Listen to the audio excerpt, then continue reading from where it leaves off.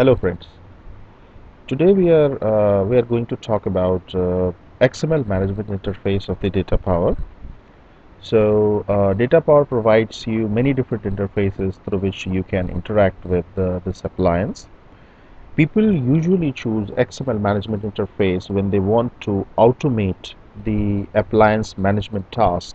They have the client which basically invokes the scripts so that the appliance can be managed in an automated way. Another use is that the XML management interface serves as the primary point which allows you to interact with the data power appliance in a programmatic way. So we are going to see how to configure this XML management interface, and we will also see a sample request, how they are created, and how we get information back from that XML management interface. So let's get started. You can find, first of all, you need to be an administrator in order to enable the XML management interface. So log into your default domain with your administrative credentials. Go to network, then management, and then XML management interface. And once you click it, you will see this interface over here. Now it has three tabs. We will talk about each one of them separately. First is the main tab. So in the main tab, make the administrative state as enabled. Usually it is disabled by default. Local IP, usually here you will find 0.0.0.0. I will suggest remove that entry and put administrative IP address over here, just like I have put it over here. Port number, keep it default, it is 5550 by default. Then you need to configure the access control list. Access control list works as usual in the data power, so it allows you to fine-grain your access so that everybody do not have an access on the XML management interface. So you can provide IP addresses or IP address range, which is something like providing IP-based restriction to this functionality. So you have access control list option over here, and you can go ahead and you can add or remove access control IP addresses or IP address range over here in the entry tab. So I have kept it as allow as 0.0.0. I mean, it will allow request from anywhere. This is just for test purpose. For production users, you should consider using a fine-grained address range. Now about enabled services. So this is pretty much exhaustive. For this point, I will say that as a standard, enable only SOAP configuration management and AMP endpoint. So in older versions, you will also find an option. In older versions of the data power appliance, you will also find an option which says enable all, which is something like star kind of thing. Enable all the functionalities. Do not use that because it provides you more difficulty than it solves the problem, because there are conflicts that might happen, and despite the fact that your request is well formed, data power will not respond, or will respond in the way that you do not want. So make these two options enable, and once this is done, in the advanced, there is nothing needs to be done. So SLM, we will not talk about it, and we will leave it for further purpose. So enable these two services and then click apply and then OK. So this is all that you need to do about XML management interface.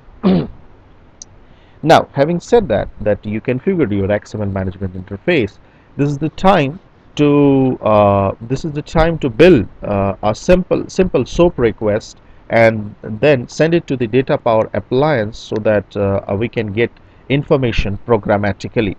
But the point is that how do we form such a SOAP request? Usually SOAP requests are formed when you have a WSDL. So where is the WSDL? Where are the services? What are the services listed over there? So to answer these questions, you need to go to the Datapower file system, go to the store, and locate the file App Management Protocol v3.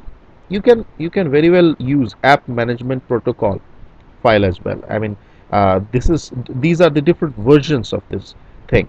So you need to download two files. One, App Management Protocol .wsdl and App Management Protocol.xst in the same directory. If you want to use newer version, use v2 or v3. I have downloaded both these files, v3 and v3.xst, and I have used SOAP UI, which is a free tool, to as a SOAP client to create SOAP requests. So I have imported those files in the SOAP UI, and they look it like this. So here is my subscription, and once you subscribe, you will see you have a lot of operations available over here. Now let's see. Uh, if I click here, I will see this window getting open. So let me close it and let me click it. Yeah, so this window getting open, and I'm trying to find out device info, which is the simplest operation. Should I go ahead and execute this as it is? I will say no. I'll pause for a moment, and you need to do two things. First, looking at here, you're looking at here. This is the endpoint URI. If you download the two files, especially the app management protocol dot the XST the WSDL file, it will not have this IP address and this port. It will say something like star IP address star port. You need to edit that. Or what you can do better in a better way is that you go ahead and you edit it, open it in an editor, and go downwards and edit the WSDL directly to provide IP address and port. Once you have an IP address and port, you can then definitely import it into a SOAP UI, and the SOAP UI will automatically pick up the endpoint address. This is the first thing that you should take here. Second thing is that the service requires a basic authentication. So authorization type is basic, and I have provided a username and the corresponding password. Without it, the service will throw an access exception. So these two things you need to take care, and now we are good to go. Let's see what happens. Oh, we have got the information from Datapower appliance. So it shows you all the information related to Datapower appliance.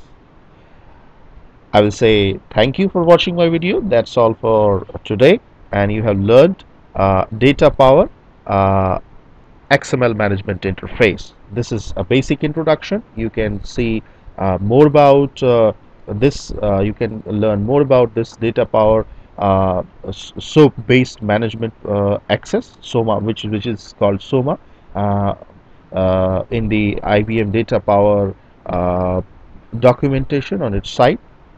This is a small introduction. Thanks for watching this video. This is Ajitabh.